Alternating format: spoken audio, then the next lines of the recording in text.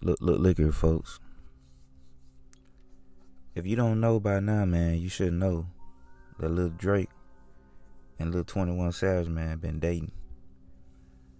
And it's obvious, man. That's why you see these cats always clicked up together, man, doing these songs and stuff.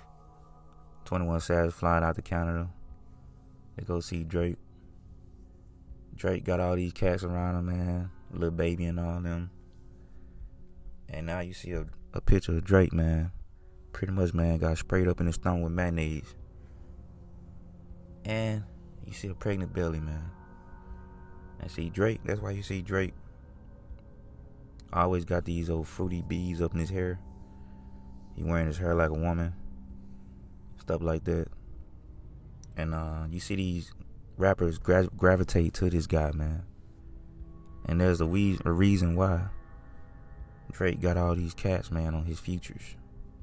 Young Thug and all them. And Drake, he just playing his role, man, you know. He got a big part up in Goat Lucy's army. Because he have did multiple sacrifices his friends. And he got all his money, man. And that's what happens, bro, you know what I'm saying? The GOAT always give these cats positions to be big, you know what I'm saying? And be over cats like 21 Savage and Lil Baby them.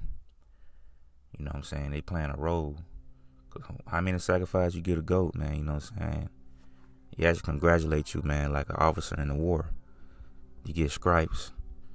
And then again, you become the butt caretaker of the hip-hop generation. And what I mean by the butt caretaker is you pretty much initiate all the rest of these cats, man, you know what I'm saying? You can pretty much do whatever you want, man. You can enter their wormholes and destroy their corner hubs, man, and break their backs into.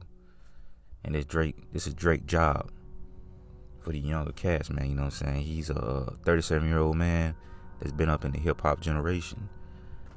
So he has the authority and the ability to call any of these cats out. And they don't have no choice but to go hang with Drake, man. And they be staying up in their houses and all this, man. Doing all these weird butt crumb activities and stuff like that.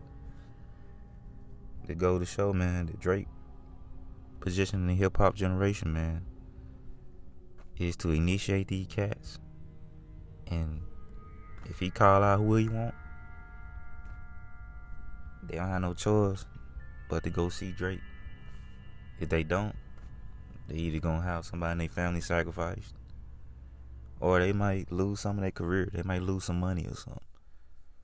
The majority of the money they spend ain't even their money. It's just in the bank account sitting there.